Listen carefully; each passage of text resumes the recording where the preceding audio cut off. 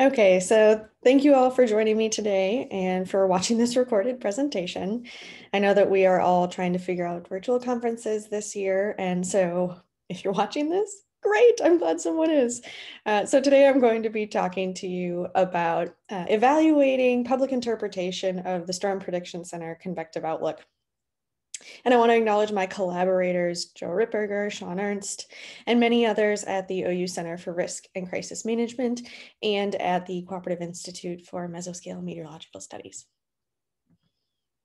So first I wanted to start off with the history of the SPC categories, just so that we all have a little bit of context. They started being regularly issued in 1973, and then the categories slight, moderate, and high risk started being issued in 1974.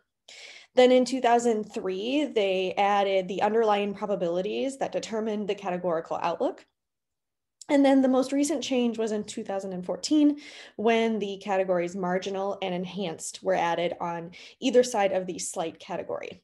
So marginal was added on the lower end to provide more granularity. And then enhanced was added between slight and moderate. And it was actually added originally as the term enhanced slight, but then it was shortened due to technological constraints to just enhanced. So we've been hearing recently that a few studies have documented challenges with interpreting the convective outlook, particularly the categorical scale. So ordering of the category names has been shown to be quite challenging, for example, with Sean Ernst's master's work, and then even some senior capstone projects. Most often we find that marginal and slight have been switched, as well as the enhanced and moderate categories. And then Castle-Williams, in his dissertation work, has shown that people do recognize inconsistencies in these displays.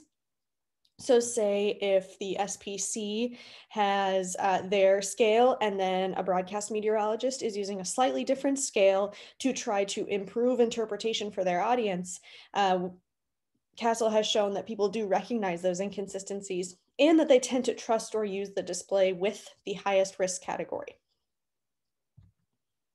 So this work is going to try to address some possible solutions for this misinterpretation or misordering, particularly of the words, the categorical scale. So the data for this work comes from the Severe Weather and Society Survey. Just a little bit of background on that. It is an annual survey of the US public, and it systematically measures tornado warning reception, comprehension, and response to tornado warnings and severe weather forecasts. And then we generally include two types of questions. The first is repeat questions that measure these core concepts. And then the second, which is what we're going to be using for this work, are actually new questions that measure emerging topics or interests from the research team or challenges. And a cool example of that is actually in the 2020 survey, we included questions about COVID-19 and how that might impact people's risk perception or response to severe weather situations. The first survey was fielded in 2017 with 2,000 adults, sample being representative of the US adult population. And then we've had a sample of 3,000 adults since then. So in this experiment, what we do is we are actually trying to understand how using information that the SPC already provides in their convective outlook forecasts can change the interpretation of that forecast information. So what we do is we first assign randomly a forecast phrase to each respondent, and then we ask them to rate their concern and their likelihood of responding on a 0 to 100 scale. So we give them a forecast phrase and then ask them two questions. Please rate your concern after getting this forecast and your likelihood to respond. And again, these forecast phrases contain information that SPC already provides. So there's 5 different groups here. The first being category only, so just the slight, enhanced, and moderate phrasing. Then we look at levels, level 2, 3, and 4 out of 5. Then we look at the percent only, so 5%, 15%, and 30% chance, which are the underlying tornado probabilities for those categorical levels. And then we combine them. So we say, okay, a slight risk, level 2 of 5 in parentheses, or a slight risk, 5% chance. So we combine category and level and category and percent. Now, each one of our respondents was assigned only one of these phrases and asked to rate things only once, because we didn't want them anchoring to previous responses, thinking, well, I said 20 out of 100 for this, so now I got to say higher because it seems higher. So we only showed them one to avoid this. And because of that, we are focusing only on the slight, enhanced, and moderate. We took off marginal and high. First, because at least high risk seems to be well understood. And if we added in too many different stratifications, then there would be so few respondents in each group. So we'd only have like 20 in the slight risk group that we couldn't really draw relevant conclusions. So here's the phrase that we showed our respondents. Forecasters often use a combination of phrases, scales, and probabilities. We want to know how you interpret these forecasts. So to begin, imagine that it is Saturday morning at 8 a.m. and you get a tornado forecast indicating that there is a random phrase for tornadoes at your location that evening. That random phrase is, say there is a slight risk, there is a moderate risk, level 4 of 5, etc.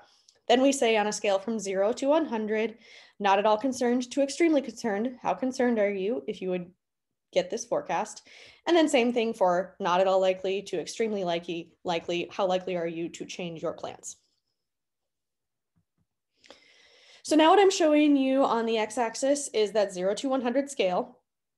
And then I have this broken down by just category, just level, and just probability. And then I have the median ratings shown as the dot, and then the error bars are the interquartile range. So they are medians and IQRs, not means and standard errors. Just wanted to make sure that was clear. And what we see is that when you're looking at just the categorical phrases, the slight risk, the median concern rating was 50 out of 100. And that's actually the same median concern rating for moderate risk. So slight and moderate risk have a median concern rating of 50 out of 100. The enhanced risk actually has a higher median concern rating. So this is a little bit concerning because once again, we are seeing this misordering of the enhanced and moderate categories. And especially because moderate might be the highest category that a lot of areas ever see. This is quite concerning. Then if you look at the level ratings, we actually do see a correct ordering here. So going from level 2 to 3 to 4, we see an increase in the median concern rating from about 50 to about 80 or so out of 100. Same thing with the percentages. So from 5 to 15 to 30% chance, we see an increase in the concern ratings, the median concern rating, from just below 25 to 50 out of 100. Now, we see a correct ordering similarly to the levels, but you will note that the magnitude of the median concern ratings is lower for the percentages than for the levels. So that's just important to keep in mind. What's really interesting is when you combine this information, what we see is very similar to when you just provide the category. So for the category and level combination, we see a very similar median response ratings, 50 out of 100 for slight, 75 out of 100 for enhanced, and then closer to 50 again for moderate. Similar thing for category and percent, but again, the magnitude of these median concern ratings are lower than when you combine it with the level. What's important here is that people seem to be anchoring to the words. Now, whether that's because we put the words first and then we put the numeric information in the parentheses, or whether that's just because people are anchoring to the words, we can't necessarily know that, but it's important to know that people are anchoring to the words in this situation. So while it might be tempting to combine the category with the numeric information to try to improve interpretation, at least in these results, we're seeing that that actually doesn't have much of an effect. Very similar thing for response ratings. Again, enhanced risk has a higher response rating than moderate risk. So people are saying they are more likely to respond when they get an enhanced risk than when they get a moderate risk forecast. That's concerning. As similar patterns for the level and the probability. forecasts, again, correct order or increasing likelihood of response ratings when you increase levels and increase percentages. However, the levels, once again, overall have a higher likelihood of responding than the percentages do. And again, when you combine this information, so you have a category label with a level, again, we see that people are generally anchoring to those categorical labels. So again, enhanced level 3 of 5 has a higher likelihood of responding than moderate level 4 of 5. When you look at the probability labels combined with the category labels, we do see that in this case, the enhanced risk 15% actually has an equal median response rating as the moderate risk 30% chance. So right there, we do have similar medians for those two forecast phrases.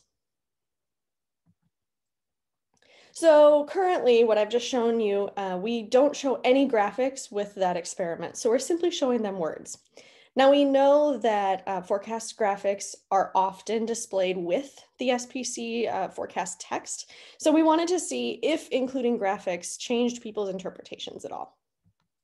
So for this experiment, we set on a scale from 0 to 100, where 0 means no risk and 100 means extreme risk. How much risk does this forecast suggest for people in the Southern Plains? So note that we are not asking about concern or likelihood of response anymore. We're now asking respondents to rate risk. On the left, we show 1/3 of our respondents just text, and this is the text they saw: moderate risk of severe thunderstorms and tornadoes across portions of the Southern Plains. Then in the middle, we have the outlook shown with that text. And then on the right, we also have the public severe weather outlook shown with the text. And what we found is that graphics actually do help people orient their risk ratings a little bit. So when you show them just the text only for a moderate risk, we see a median risk rating of 50 out of 100. But then when you show them the graphics, no matter if it's a public severe weather outlook or the regular outlook, we do see those median risk ratings increase to about 60 out of 100 or so. So maybe that's not quite the amount of increase we'd like to see, but we are seeing that an increase from text to text with graphic does occur. So what does all of this mean? Well, the current categorical scale is often misunderstood by the general public. We see that the moderate category is particularly problematic. The moderate and enhanced levels are often flip-flopped in the order. But the use of levels and underlying probabilities can lead to more consistent concern and response ratings. Overall, the levels tend to have a higher rating than the percentages, but they are generally ordered correctly. Now, people tend to anchor to the categories. When you're combining information, categories with numeric information, the ratings become less consistent. People like to look at the categories first and use that as their rating, these concern and response ratings. However, graphics do seem to help, and they help orient risk perceptions, particularly when people can see the graphic with the bullseye on it. And with that, I will be done here, but please note that if you're unable to come to the live session, that you can certainly find me on Twitter or over email, and I'm happy to discuss this work and anything else you want to ask. So thank you.